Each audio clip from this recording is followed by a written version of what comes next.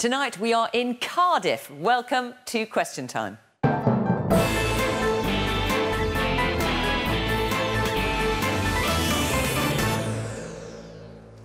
On tonight's panel, James Cleverly, chairman of the Conservative Party. He campaigned for Boris Johnson as leader and for Brexit during the EU referendum. Born in Torfaen, where he's now the local MP, trained barrister and Labour's Shadow Solicitor General, Nick Thomas-Symonds. Adam Price, a former MP, elected to the National Assembly of Wales in 2016 and since last year, the leader of Plaid Cymru. Previously an MP for both the Conservatives, then UKIP, now an Assembly member and leader of the Brexit Party in Wales, Mark Reckless, and the businesswoman and campaigner who's taken the government to the Supreme Court twice and won, Gina Miller.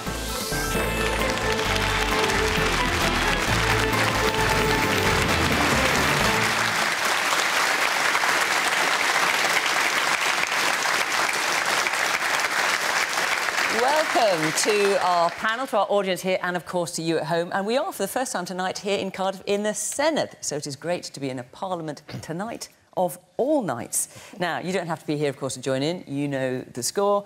Hashtag BBCQT on Facebook, on Twitter and on Instagram. Join in the conversation. Right, let's start with our first question tonight, which is from Maura Ellis. Is it humbug to worry about inflammatory language which fuels populism and conflict? Gina, let's start with you. Gosh. I don't know where to start, almost. Having worked extremely hard to put the MPs back where they should be yesterday, I watched in total horror and disgust yesterday at what I saw in the House. And not from any particular side. The ratcheting up of inflammatory language is not helping anyone on any side, any cause. Doesn't matter how you vote, which party you belong to. This is about conducting yourself with decency and respect. And actually, you know, now we have so many people tuning in to our Parliament because of the Supreme Court. I actually had someone from Holland say to me yesterday, a senior lawyer in Holland, say she was so anxious to see the first day back, and she thought it was a parody channel, the parliamentary channel, when she tuned in.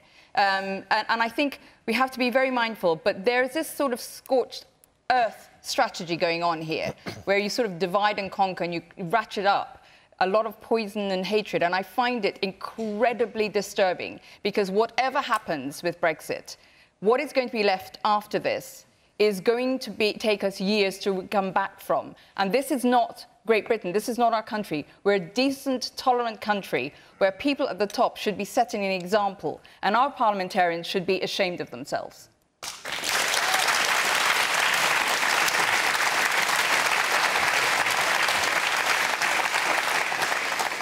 Are you ashamed, James? I actually agree with much, not all, but I agree with much of what Gina has just said.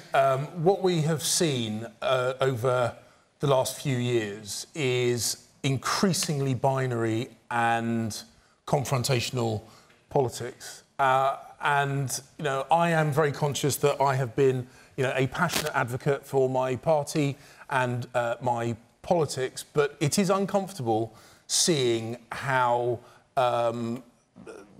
very divisive politics has become. It's not good, and we do need to resolve it. But Maura's question in particular cites the word humbug. Now, Maura, I assume you're referring to the Prime Minister's comment replying to Labour MP Paula Scherf, where she talked about death threats, abuse every day, quoting Boris Johnson's words, and he said, "I've never heard such humbug in all my life." No, what his response was Paula, who I know and like very well.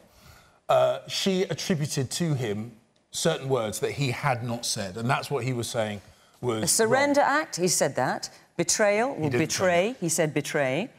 Traitor, I'm not sure he said that. OK, so 2 out of 3. No, 1 out of 3. Surrender act and betray, he said that. So that's 2 out of 3.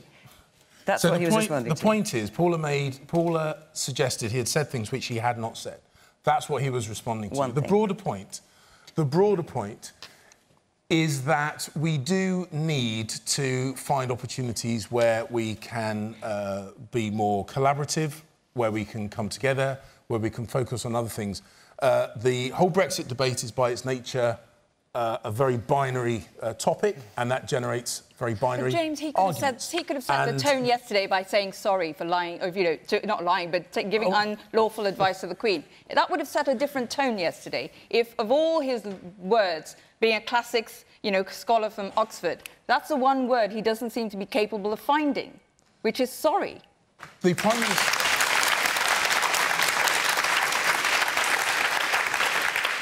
I mean, we may well come on to this subject later. The point is that I think we all have a duty to be careful in our language, and I think Gina was absolutely right when she said this hasn't come from only one side of the political debate.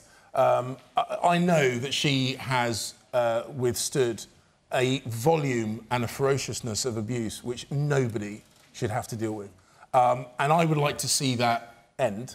I happen to think that the sooner we can focus on topics like the economy and education and the NHS, where we are more aligned than divided, I think that will help bring some temperature out of this argument and help us move forward. Well, Maura, what's your view on this, since you asked the question? What concerns me mostly is that we all lead very busy lives, and not all of us can spend time looking at the minutiae of politics on Newsnight.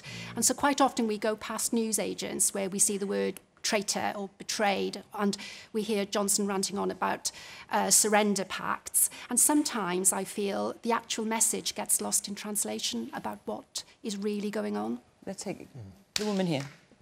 On a more kind of practical level, if Boris Johnson wants to get his currently non-existent Brexit bill through Parliament, the paperless Brexit bill that he's trying to pass through Parliament, shouldn't he be a bit more civil to the opposition and instead of kind of touting this Trump-like stuff that he's coming out with in Parliament? Secondly, on a more principled level, I'd like to ask Mr Cleverly whether he thinks that a nice way to honour Joe Cox's memory might be to show some compassion and apologise. Does he agree?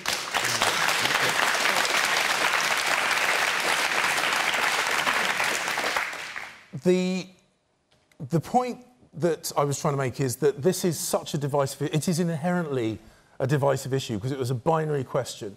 And there is no really easy way... But that wasn't a binary question. That was a very specific question, James. My question was, would it be a way to honour Joe Cox's memory? Right.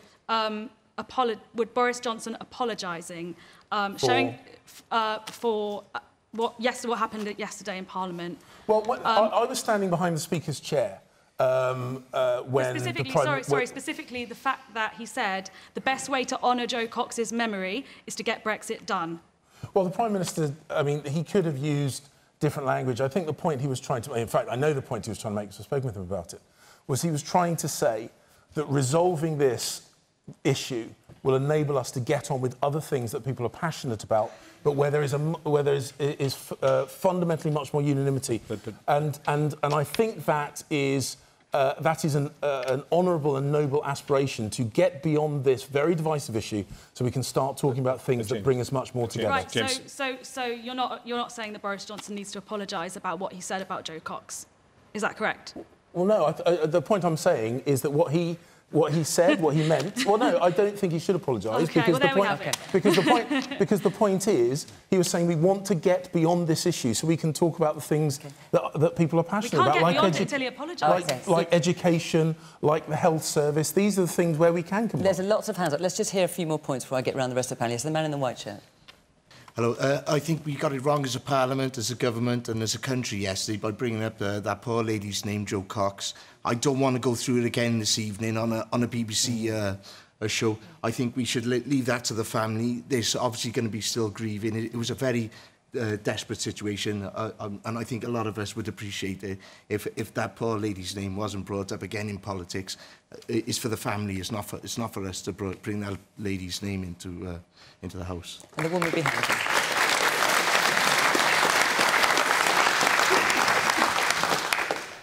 I think Jo Cox's name needs to be brought up because she was killed because of right-wing extremism and the language, the inflammatory language that was used yesterday.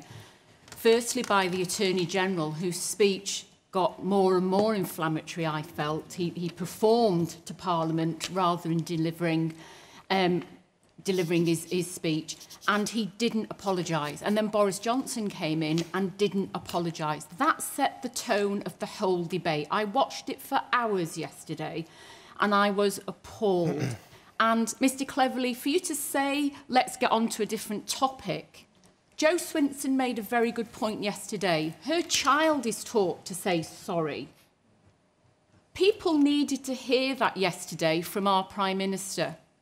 He has created chaos. He is creating this fear and incitement now between people in Parliament. And the language that he's used, he's an Oxford scholar. And for him to be saying that it was humbug, he knew exactly what he was saying. And I think it is a disgrace. And it doesn't matter, let's go on to a different topic. He needs to apologise. Okay. Let me let some of the rest of the panel get in here. Mark Roberts. I don't think the Prime Minister should have dismissed the particular concerns as humbug, and I think perhaps reflecting, I would suspect he would be of that view himself. But I don't think the level of anger out in the country primarily reflects what politicians are saying. I think it reflects what they're doing, and particularly that politicians are blocking Brexit. And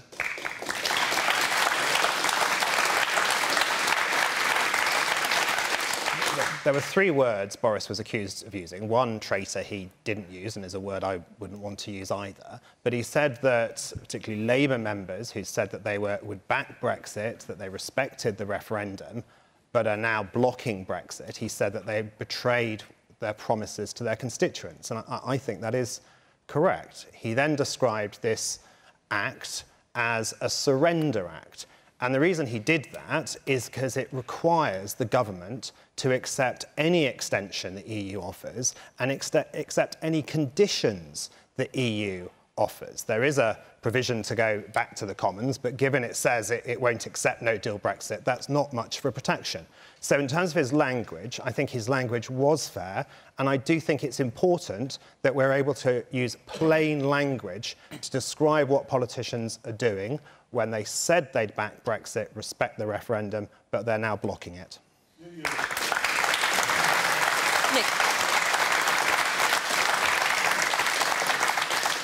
Well, firstly, I don't suggest for a moment that any political party has a monopoly on virtue, but I do think there is a special responsibility on the person who holds the highest political office in the land. And Paula Sheriff is somebody who's suffered appalling threats, rape threats, death threats, abuse online. I do think it was very wrong to dismiss the concern she raised as humbug. I do think Boris Johnson should apologise. Young man over there. Perhaps it is time for a new speaker who actually combats this rhetoric from both sides. Well, John Burke is going to be standing down reasonably soon. It's the man in the grey shirt with the hand up there. I think perhaps language is maybe a secondary issue in the whole thing, because in a few weeks' time, what politicians say will probably be forgotten. What is far more impactful is the fact that on both sides, people have abused parliamentary and legal, both the prorogation, I'm taking note side, both the prorogation and the Supreme Court decision, I think, have undermined the UK democratic system severely. And I think in the long term, that would be far more damaging than the language that is being used currently this week. Have you undermined democracy, Gina Miller, since you were the one to bring in that court case? No. I was going to say there's the prorogation itself is not illegal. It happens every year. It's a very normal act in the business of Parliament.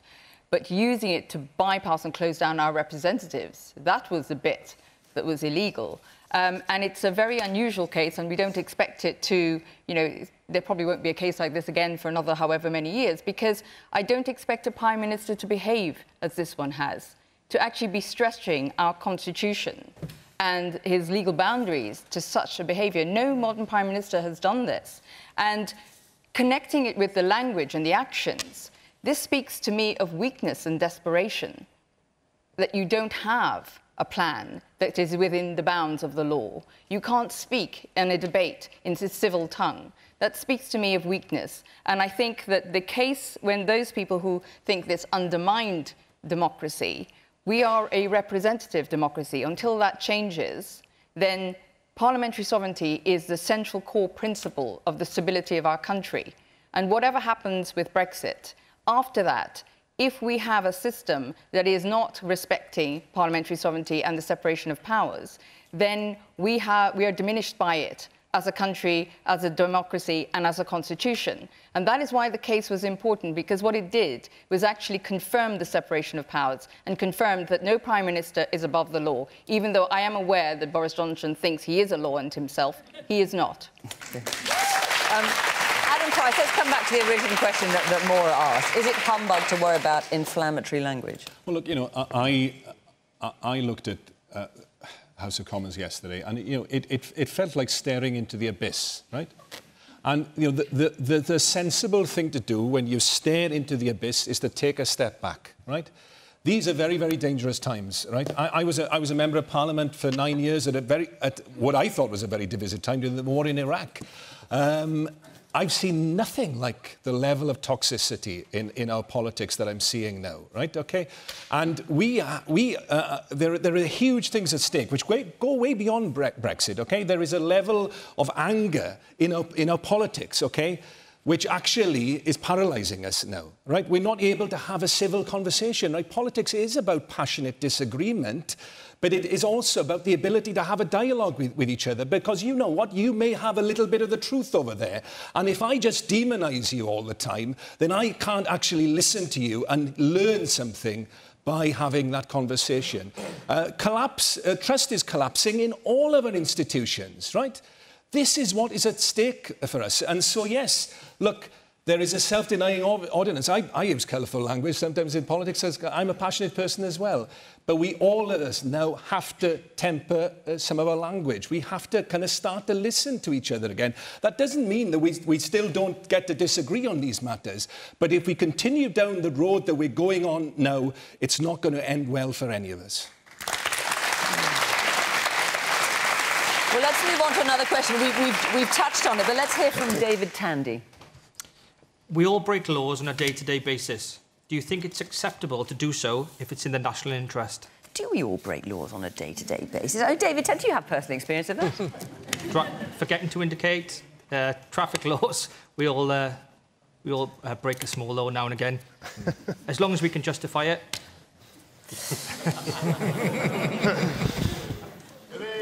What? Are you in the law business for some? I'm just wondering. Yeah, I'm a police officer. Oh, I see. Oh, marvellous. Right. Well, look, James Clear, I guess I'm going to come to you. I mean, Boris Johnson yesterday was saying the Supreme Court is wrong. I mean, British jails are full of people who think the verdict is wrong. Yeah, well, there's lots of Boris people... Johnson's so different?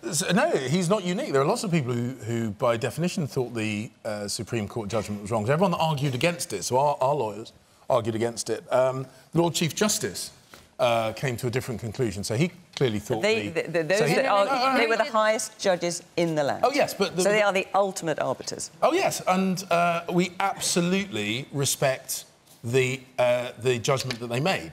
But, as I say, I disagree with it. The Prime Minister disagreed with it. The Lord Chief Justice disagreed with it. The Master of the Rolls. The Lord Chief Justice and the President didn't. of the Queen's No, they didn't. Bench Division. Because they came to... That's not true. Because they came to... That's not true, James. That's not true. Because the three judges in the High Court did not discuss the case. What they said was that they couldn't get over the justiciability barrier, therefore referred it up to the High Court. They said it had merit and referred it up to the Supreme Court. So they never actually discussed the case and said it wasn't a case that was worth discussing. And that's really important. Oh, no, that's... No, but the... So that's what happened. So the Supreme Court... the Supreme Court came to a judgment. We absolutely respect that judgment, which is why the House of Commons sat this week. This is why we came back, because we absolutely respect the judgment. Respecting and disagreeing, and this goes to the point, the broader point that we're making, is you can disagree and maintain respect, and that's our position. We respect the judgment, we will abide by the judgment. You respect it, but you reject it. No, we disagree with it. No. and this is really important, we absolutely respect it, which is why we've returned and which is why we abide by the decision.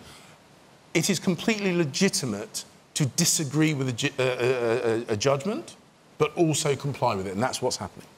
Can I just ask you about something that's breaking this evening, actually, just before we came on air, which is in terms of David's question, breaking laws. There's obviously the Ben law now, which would require the government to either get a deal by October 31st, and if it doesn't have a deal and Parliament doesn't accept no deal, an extension has to be requested. Now, John Major was talking this evening, saying that there may be a way around this and that the government may, in fact, try to bypass statute law by... I mean, it's pretty involved, folks, I've got to tell you, but by passing an order of council to suspend the Ben Act. Can you rule that out? There is no such thing as the Ben Act, and we were talking about that particular law. Can you rule out what John Major is suggesting as a way around it? So the Prime Minister was criticised in questions earlier for using a shorthand. The EU Withdrawal No. 2 Act, which is the one you're referring to, which the Prime Minister described as a surrender act for the... No, we've done all that. We've done all that. I'm asking very specifically... The Prime Minister has been clear. The Prime Minister has been clear that he and government abides by the law, but he's also been clear... By that particular law? Yeah, well, by all laws. Right, OK. And this suggestion that John Major's making tonight, and it's getting a lot of traction in the news, that the government may seek to bypass that law by passing an order of council to suspend it until after 31st October, that's not going to happen. I'm not going to discuss how we're going to progress through this. No, I'm not going to discuss because... So it could happen? No, and I tell you why. I tell you why. Because what we have seen in Parliament is people bending conventions, stepping outside standing orders, making up new procedures on the hoof in order to prevent Brexit being delivered in the face of the largest electoral event in our country's history. And what I'm not going to do is I'm not going to talk through how the government intends to discharge its business, knowing full well that there are a whole load of people who will try and distort every procedure that we have in British politics to try and prevent that. And hopefully people will understand why I'm a little bit reticent as explaining exactly how other people will try and prevent the government discharging its duty. Reticent to rule it out, yes. Well, firstly, I think it's the position that we started, and that's that I'm sure there are people in this room today who think we have some laws that are sensible. I'm sure there are people that think we have other laws that are not so sensible. But we are all expected to comply with the law. And we will. Now, the issue that arises here is that it cannot be the case that Boris Johnson is treated in a different way from the rest of us, that he can choose to defy the law when he wants to, but that doesn't apply to anybody else. Like everyone in this room, he should respect the rule of law. He should comply with the Act of Parliament that's been passed. And I mean, what James is saying that he won't rule out using an ordering council procedure to defeat the statutory purpose of the bill is quite extraordinary. And if the government gets into that position, our constitutional crisis will be all the graver. Now, what I said is I'm not going to discuss. What I made clear is that the Prime Minister and the government will abide by the law. Adam. They're called Henry VIII powers, aren't they? I mean, you know, so essentially, I mean, so that's what we're going back to, folks. Okay, before the sort of parliamentary democracy kind of became the fundamental principle of a constitution. Look, I think it's important that we emphasise, of course, the central fact in our constitution that actually nobody, be they so high, is above the law. And actually, that includes the Prime Minister. You know, the government actually is also itself subject to legal restraints because the opposite of that, of course, is tyranny or anarchy, right? So it's part of our constitution. We have a balanced constitution. We have Parliament there. We have, obviously, the executive and then the courts working in tandem so we can actually have a proper system based on the rule of law. And, I mean, essentially, I welcome the core decision that the court made really was that you can't have a system of parliamentary democracy and give an unfettered right to the government to actually suspend Parliament indefinitely. Yeah? So there has to be a reasonable limit. If it was a prorogation of 5 or 6 days, the average, then that would have been reasonable. You go beyond that, and particularly when you don't provide a good reason for that, then obviously then you are beginning to suspend Parliament in a way that prevents Parliament doing its job. So I think, take Brexit out of it, right?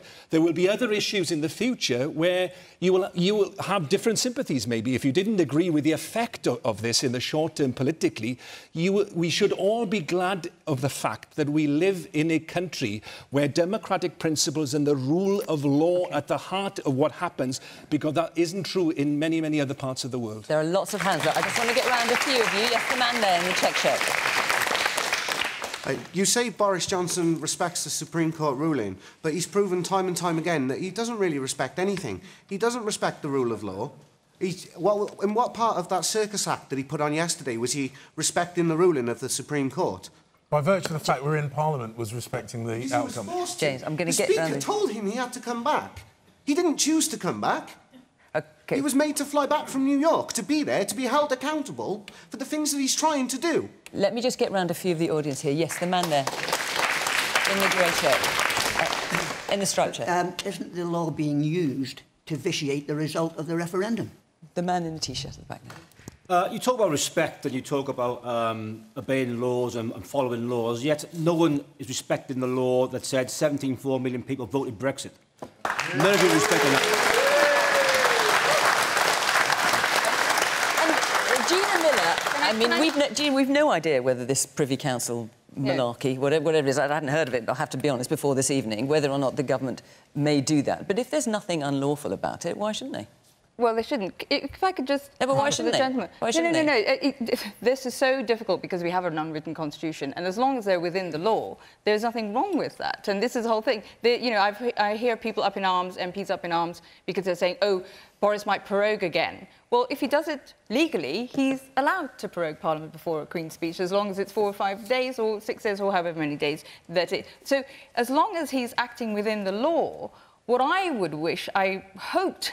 When, you know, if I hadn't taken this action, you know, MPs wouldn't have been back where they should be, doing the job we pay them to do.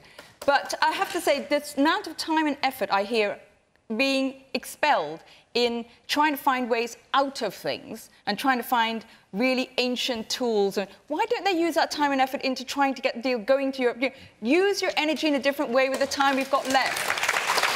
Okay. A bit more from the audience. Yes, the man there. Surely there was 520-odd MPs voted for the referendum. So once the referendum result came in and 17.4 million people voted to leave, surely that is the law, because it's our Parliament, and you MPs should have acted on that.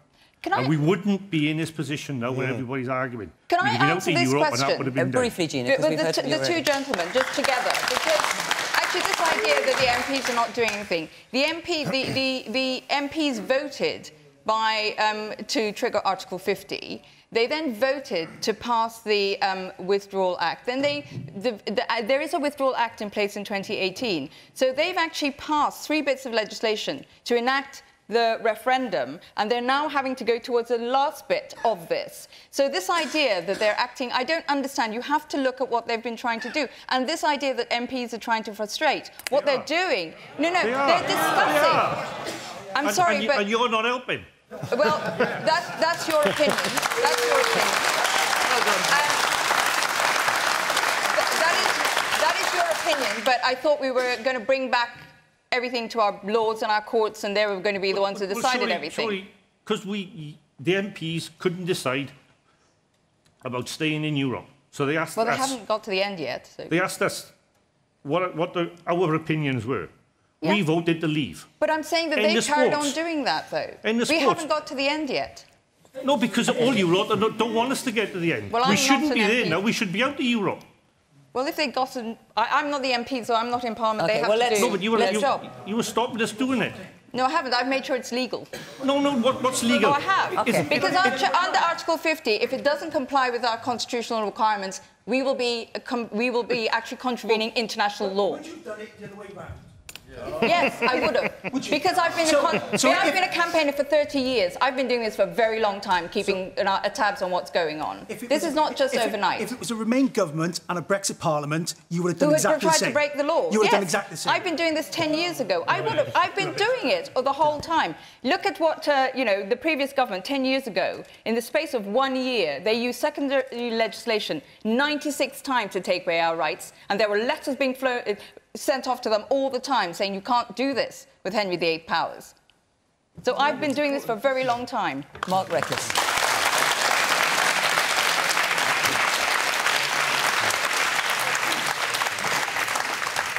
In a democracy where laws are properly made and properly interpreted, of course we should obey the law.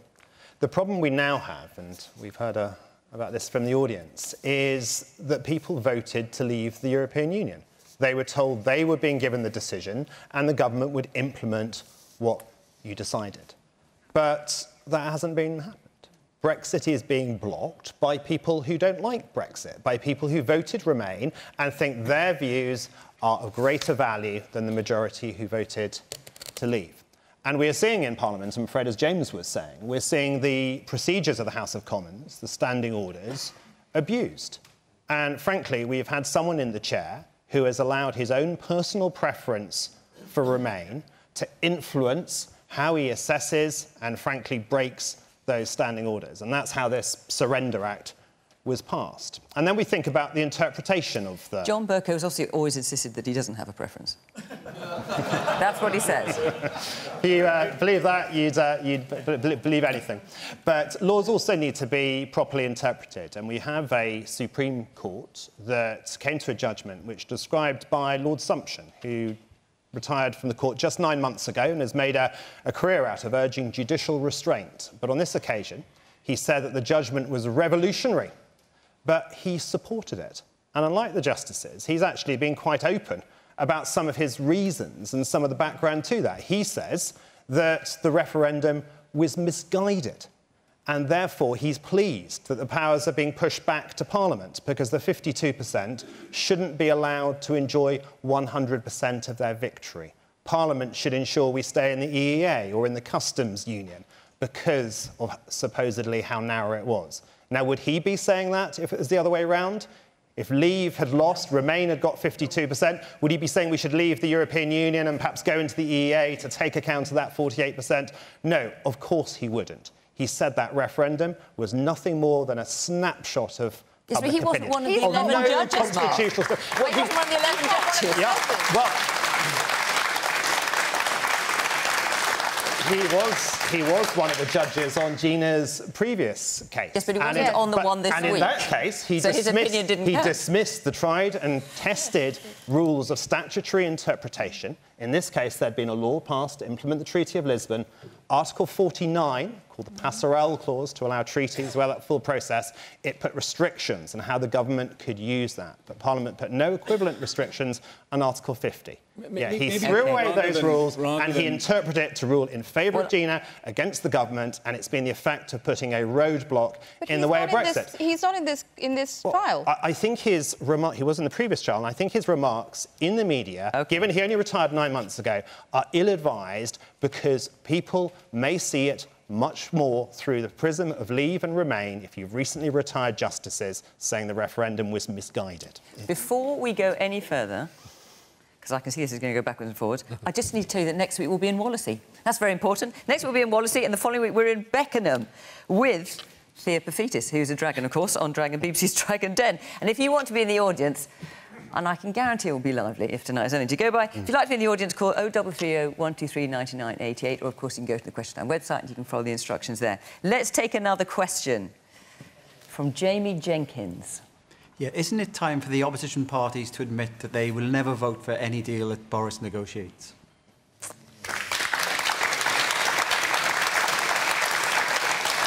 Adam? Well, you know, we certainly don't agree with the kind of extreme, you know, hard Brexit vision that he's so far set out. But can you envisage voting for any well, at the deal moment, that he comes back with? all we have is a blank piece of paper. That's all the European Union has. So, you know, listen, we'll listen to anyone, what anyone has to say. But it's very, if he gets rid of the backstop, will you vote for it? I mean. No, look. Can I suggest? Can I suggest? Right. Okay. Look. The only way we're in this position, right, because there was an election, right, in 2017, MPs elected by the people that didn't support the policy that was presented by the Conservative government. And essentially, we've got a hung parliament. The Conservative Party hasn't even been able to agree amongst itself. And we're stuck. We're going round in circles. And can we all agree that we don't want to be having this conversation in the question times years in the future, right? Oh, so we've yes. got to find, Let's agree that. We've got to find a resolution. Now, what's likely to happen is Parliament is going to be continually going round in circles, all kinds of interesting techniques on both sides, tried everywhere, right? It's not going to solve anything. We're going to still be in the same position. We may have an election. I can tell you now, that election won't solve anything. It'll be another hung parliament and we'll be back exactly the same place. Now, I can understand why people that voted leave don't agree with this. They don't like it. They feel that they're not being listened to. I understand that. That was part of the reason why many people voted leave, right? But I can tell you now, the only way that we're going to resolve this, Parliament's not going to do it. This Parliament's not going to resolve it. The next Parliament's not going to resolve it. We've got to take it back to where it began. We've got to take it back to the people. Listen, I'll tell you one last line. Briefly. One last line. And look, I understand where the gentleman is coming. One last line, right? Okay. This next referendum clearly has to be not an advisory referendum. It has to be a binding referendum in law. And let the people have their final say. And let's get on. What happened to the newer kind of gentle politics? Well, I'm afraid, Adam, you're getting the reaction you are because we had a referendum and you refused to respect the result. Now, Plaid Cymru didn't...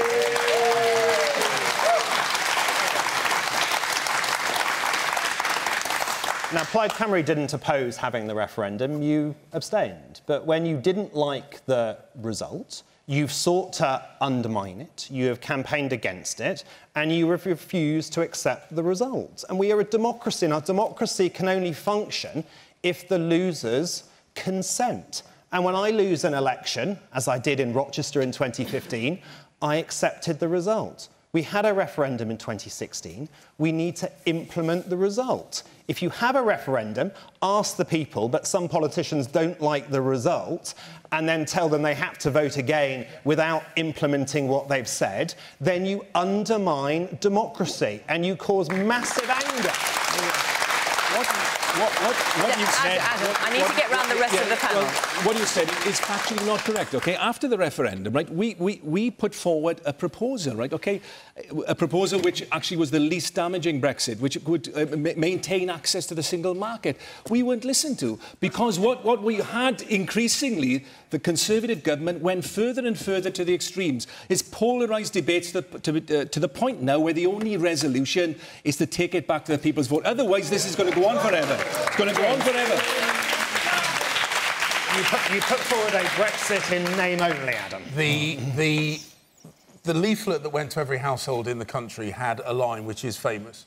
We will implement your decision. It was a promise that was made by both sides of the referendum. In the days leading up to the referendum itself, I was being interviewed by Nick Watt, who was at Newsnight. And this was when the universal expectation was that Remain was going to win. And he asked me, if you lose by even 1%, will you accept the result? And I said, yes, absolutely. That's how referenda worked. Against expectations, Leave won that referendum. In the days immediately afterwards, senior voices in the Liberal Democrats said, you have to respect the referendum result. Senior voices in the Labour Party said, you have to respect the referendum result. Fast forward a few years, and suddenly the Liberal Democrats are saying they're going to scrap Article 50 without even reference to another referendum. Other political parties are saying that please believe us, because whilst we didn't respect the last referendum, we will definitely respect the next referendum as long as we get the result we want this time round. And do you think Boris Johnson is going about it the right way to try and build consensus with the opposition, given what happened yesterday? Theresa May burnt through all her political capital. She sacrificed her career in an attempt to get consensus. She invited leaders of the opposition parties in. She received assurances that in certain circumstances, if, for example... So has Boris Johnson then decided the days of consensus are over? If, for example, she was told, if, for example, the future declaration was stripped away from the withdrawal agreement, that was something Labour MPs could vote for. The future declaration was stripped away from the withdrawal agreement, and then they refused to vote for it after all. And people say, oh, if you brought it back, we will vote for it this time. Well, let's see. Let's see. The Prime Minister is negotiating really hard. We've seen movement, small amounts of movement, but we've seen movement on the EU's position. He is working to get a deal, and if he can bring that deal back, we will see whether those MPs are as good as their word and will vote for it. But we have also made it absolutely clear, for many of the reasons that you said, we cannot just go round in circles. We were brought back from the prorogation, and what did we see yesterday? Another 3 hours of debate, added to the previous 500 hours of debate that we have already had, and no further forward. Not a single new argument was put forward in yesterday's debate. We cannot keep going round like this. We've got to resolve this issue so we can move on. And as I say, talk about police and hospitals and education and transport, which are the things that people like you tell me when I'm on the doorstep they want politicians to be talking about. Let's come back to the original question. Isn't it time for the opposition parties, this is Jamie's question, to admit that they will never vote for any deal Boris Johnson negotiates? Well, would you vote for a deal? Well, let me just explain. I have voted in Parliament for the option of leaving the European Union with a customs union in place. I voted for the option of leaving where there was strong single market access. And why did I do that? Because it both respected the referendum result, but also protected jobs and livelihoods in my constituency. The question is, would you vote for any deal that Boris Johnson brings back? Now, though, I think the problem is that we've come so far from the original 2016 position. The kind of Brexit that Boris Johnson is driving towards is a hard, no-deal Brexit. I cannot support a no-deal Brexit. I believe it would damage jobs and livelihoods in my constituency. That is not something that I can support, nor do I believe it has a democratic mandate. So what I believe the way forward should be is, firstly, to take that option off the table, ensure that it is off the table. I think we then need to have a general election. And our party policy, as decided at our conference last week, is within 6 months of that election, we will then put this issue with a credible leave option and a remain option back to the public. Referendum. How will you campaign that into? Leave or remain? Look, what I will do is what I have done all along for this, and that is to judge the deal that is put before me. I will look at that deal when it is negotiated, and I will then make that judgment and put it to my constituents. Woman then. How can we use the word democracy when the margins were so small? 52%. 2% of the 2% wanted Brexit, more than the 4%, but almost half the country. 52 to 48. Almost half the country desperately want to remain in the EU. Potentially more now that people are old enough to vote. The young. The man in the check shirt here. Nick, how can you say your constituents don't want a no deal? Have you asked any of them? I'm from your constituency. I'd be happy with a no deal. Man in the purple shirt. I believe that all our MPs now should be more honest, more trustworthy, show more integrity, listen to us. We voted out at a referendum. How many more times have we got to vote before we leave? Gina. Can I take this back to, because I'm not a politician, but from a business perspective. So there was a promise, you know, you had your package when we were voting in the referendum. And as leavers, I would say you should be, I would suggest, very, very angry, not just because we haven't actually progressed, but also because if you judge against what was promised, it was going to be the easiest trade deals in the world. We'll be able to, get to, all the car industry in Germany would be so worried that they will bend over backwards to make sure that everything is going to work. Those things have not happened. And we actually don't have. I'm sorry, but we don't have those trade deals in place. We don't have. We're not allowed. We're not allowed to even. No. But it was going to be the easiest thing, and we're going to have to go to WTO. We haven't left it. We're not allowed to negotiate trade deals because we're a member of the European Union. But then why was Liam Fox flying around the world polluting the planet? Because I thought he was going around seeing lots of people. Because he has signed a large number of continuity deals. But we are not allowed to sign. We are not allowed to have an independent trade policy until we have left the European Union. You're allowed to talk to other countries, which is what we're doing. Yeah. Which is and why Liam Fox was flying around and when the other countries have said so far. For example, India has said that we're very interested, but we'd also like free movement for quite a few of our people. Well, you India need to be have a honest. trade deal with the EU. Let's not get into the details of trade deals that haven't actually happened yet, or we're going to disappear down a rabbit hole. That's not the point. What I was going to say was, I think honesty, this gentleman said, is a really, really important word, because the Yellowhammer reports, the next versions are supposed to be coming updated soon, then surely everybody, because whatever you voted, Leavers don't live in a bubble and Remainers don't live in a bubble. The effects of whatever happens next is going to affect all of us, because we all live in the same country. So the fact is, surely we should make informed decisions. And I have to say, my preference would be for a general election, because at the moment, I don't trust any of you. Well, I'm sorry, but I don't. We're in this perverse. We're in this weird situation. We're in this weird situation where the government does not have a majority, is the point that Adam made, and that members of Parliament are using centuries-old procedures which have not been used for centuries to dictate the government's actions. And then when we have said, look, if you want to be the government, have a general election, test your hypothesis with the British electorate, and if they want you to be the government, then you can be the government. And what's Labour's response? No. We don't want to be the government, but we don't want you to be the government either. And that's why we're in this ridiculous... Well, their response is they don't want a general election just yet, but I need to let Mark answer the original question. Isn't it time for the opposition party to admit they'll never vote for any deal Boris negotiates? Well, you want a clean Brexit, what you call a no deal. I think they should admit that, because what they want to do is block Brexit. I agree with Gina that we should have a general election, but unfortunately those who lost the last election, particularly Labour, don't want to have an election, keep on voting against it because they want to use their current position in order to block Brexit. But the problem is made worse by the promises that Theresa May said. She said that we would leave the customs union. She said we would leave the single market. She said we would leave the jurisdiction of the European Court of Justice. Yet with her deal, none of those things happened. She tried to keep us in the customs union. She signed up to a backstop that we'd never be able to leave without the European Union's permission, and said we'd continue obeying their laws in all these different areas while having no say in them. That wasn't Brexit. And our concern in the Brexit Party is Boris will make a few little tweaks to the deal and either get it voted through Parliament, or he'll go to have an election, and if he does win that election, will he actually stick to what he's been saying about a proper Brexit, or will he go back towards where Theresa May was? And what Nigel Farage said on the Today programme yesterday was we would like to see a clean break Brexit, but we would also support a Canada-style free trade agreement, as the Conservatives initially promised, that would genuinely give us back our independence and give us what we voted for. OK. Let's take another question from Rosalind Beck. Where are you, Rosalind?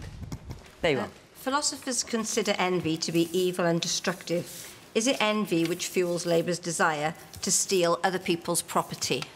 Now, Rosalind, I assume you're talking about private schools there. I'm talking about private schools. I'm talking about the more recent one, which I think was announced yesterday, about empty homes. If they're empty for 6 months, that they say that the councils can just compulsorily purchase them. Prior to that, we had John McDonnell saying about just over a week ago that landlords would be forced to sell their properties to their tenants at some price that he would set, which we all know would just be nothing and would be the equivalent of stealing property. We've got the shares as well. OK, so there's a long list there. I mean, looking at... Yes. So let's pick one, private schools. I mean, the motion of the Labour conference said that private schools would have their assets redistributed. As a former barrister, do you support that? I do support the thrust of this policy. And can I But just that's say... in particular. What I don't support, and I'll be absolutely clear, I would never support any policy that broke the law, and any Labour government will respect the rule of law.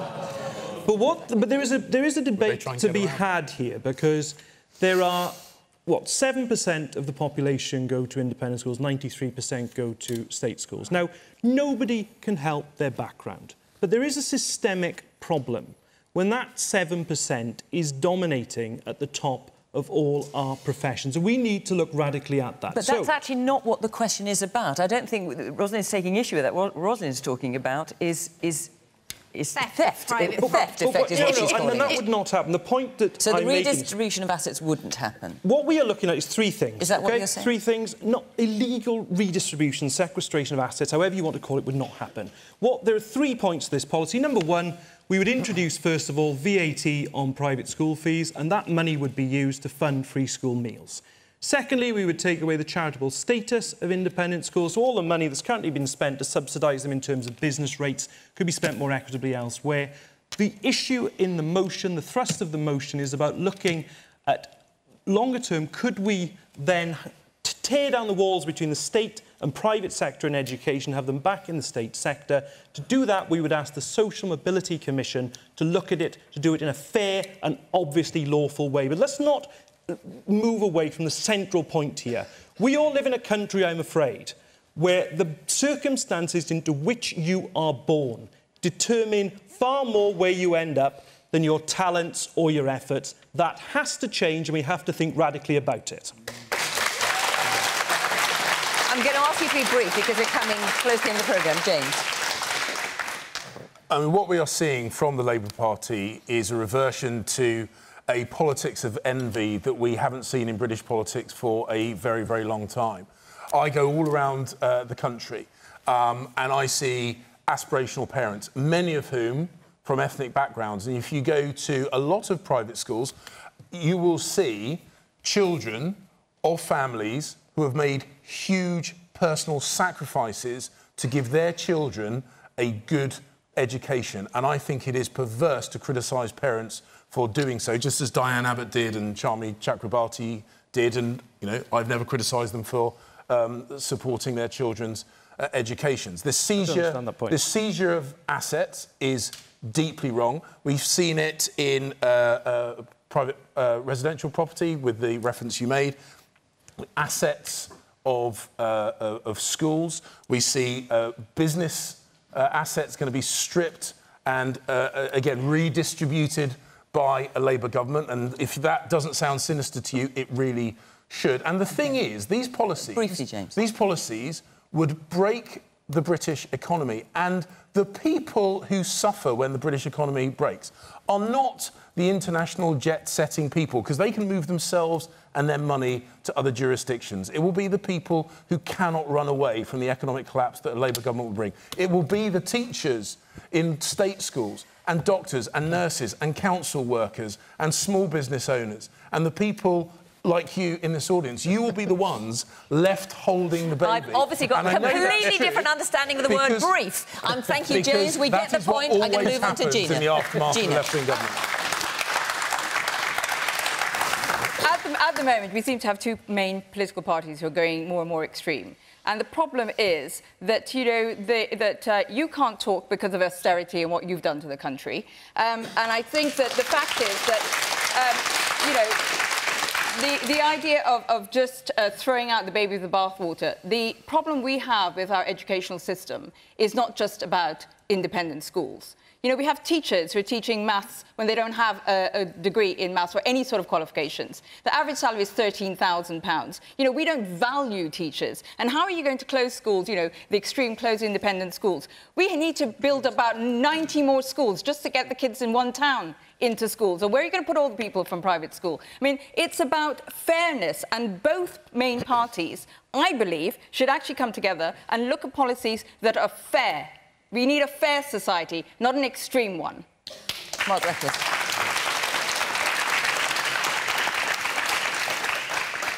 I think in what is proposed by Labour reminds me almost of the dissolution of the monasteries. You've had these private schools built up over centuries, and the Labour Party policy as passed by Labour conference, whatever Nick says now, is to expropriate the assets of those private schools and redistribute them to the state sector. And the lady mentioned it's not just schools, there's other areas they want to do it to housing. And I think just announced yesterday, the pharmaceutical industry. If you've spent all this money developing a drug, Jeremy Corbyn's going to set up a state-owned generic drug manufacturer. He's going to force the drug companies to give their drugs and how they're made to the state, and then the state's going to supply the NHS with little or no. I misunderstand the policy. And I hear some people in the audience taking issue that's saying that's wrong. With respect, Mike, I think that misunderstands the policy. And I mean, I've done a lot of campaigning on access to cancer drugs, what are called repurposed drugs, you know, drugs licensed for one use, but they then have another excellent use, and you just can't get those drugs to the patient. Yes, absolutely. A drug company that invests in the research that's required gets a patent to be able to make some money out of that. But what you can't have is a block from big pharmaceutical companies after that, preventing drugs from getting to the public. And the suggestion that we've made about looking, in addition to the private sector that's there, yes, a publicly owned body, that would really assist, and it would have the impact of making sure that patients who require the drugs desperately actually get them. The impact you would have... Hang on, I just need to let Adam come. I just need to let Adam come in. Seeing as we go in the Senedd, the thing that occurs to me with the publicly owned generics manufacturer you just mentioned, the free social care that you've also announced as a policy for England in the next election, you're in government here in Wales. Why don't you do that now? And, you know, you made, I think, a passionate case for the problems of inequality of educational opportunity. You could ban private education in Wales. You're in government here. Why don't you do it here? What's the answer, Nick? Well, first of all, I mean, you'll be aware, Adam, on health and social care, what's spending per head? It's about 11% higher here in Wales under a Labour government specifically than about your policy England. on private schools that you've just, you know... In terms of the adoption of that policy, which has just gone through our Commons, we'll now look, of course, at implementing it in the months and years ahead in Wales as well as everywhere else. Look, I mean, Finland was mentioned by Jeremy Corbyn. It's the only country in Europe where actually you can't pay for education. But he missed the key point. It has the most successful education system in the world. But the key point is, in the state sector in Finland, they pay teachers way above what we're able to do, and they're able to then attract the best into teaching. You know, everyone in teaching at kindergarten level has a master's degree. I mean, that's the level of ambition. So you've focused on the wrong element of the Finnish recipe for success. What we should be doing is investing in our state education system so this is just as good as the independent sector, so nobody actually needs to send their children there at all. Mark, I know you want to come back in. We've got 10 seconds, and I'm afraid we are out of time, so forgive me for that. I've just focused on how extreme the policies were coming out of the Labour Party conference, and that's before we even look at what they're saying about extending free movement to not just Europe, but the whole world. Let's not get on to another subject, but we hear you. I just want to say... Oh, I just like to get a word in edgeways, actually. I don't know about you. That is almost it from us. Our next programme is in Wallasey. The following week, we're in Beckenham. You know the score by now. Call 0330 123 9988 if you'd like to be in the audience, or you can go to the Question Time website. You can follow the instructions there. Our hour is up. Thank you to my panel, to all of you here, and, of course, to you at home for listening and watching. But before we go, it is 40 years of Question Time tonight. It is our 40th anniversary. So... I know, we made it. So before we go, I just want to leave you all with a little look back at some of the highlights over the last 40 years. See how you think it compares. Hello, and here we are for the first of our weekly Question Time. As Mrs Thatcher has gone to Europe, she's banged just about every conference table in Europe demanding changes. Andrew Dale. Well, I'm glad that the Labour Party's finally made up its mind that it wants to stay in Europe, because that's a major achievement for a start. When a minority of members effectively behave like a football hooligan terrorist mob and deliberately try with a football terrorist-type chant to prevent someone from completing their speech. But what the Labour Party's been saying, we've been saying this all along, is that there is an alternative, and that alternative is based not on dogma, but on common sense. Why is it always millionaires like yourself get uptight about £2 an hour for people on minimum wage? Why do you always have to do that? I'll tell you. Because I know something about actually creating jobs as opposed to just talking about it. You've obviously done a lot better than your workers have. Which one is Mr. Roger Freeman? Well, would Roger Freeman own up, please? Chancellor for the Duchess of Lancaster, Minister for Public Service, and Citizen Charter, Member Keating. What's the matter with you? Where did you get all that break? Well, suppose someone was watching this programme in France. They'd see a whole load of Brits worrying again about whether their beef is safe. I have to say that one thing I agree with Diane Abbott on is that I haven't been eating French cold and delicious for a long time either. You don't have to have a referendum. I think on an issue of great constitutional importance, it is right to ask people what they think. I think the European Constitution is a great mistake. So I think we need to really get back to their job being to make sure that the long-term interests of the bank are met rather than anyone else's. OK. Let's go. And now we're in this situation. We're all going down that fork, and it's time for bed.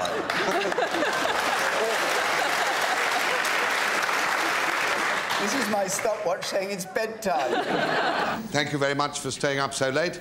You may now go to bed. Sleep well. Thank you for watching. Join us again next Thursday from Glasgow. Until then, good night. From Cardiff, good night.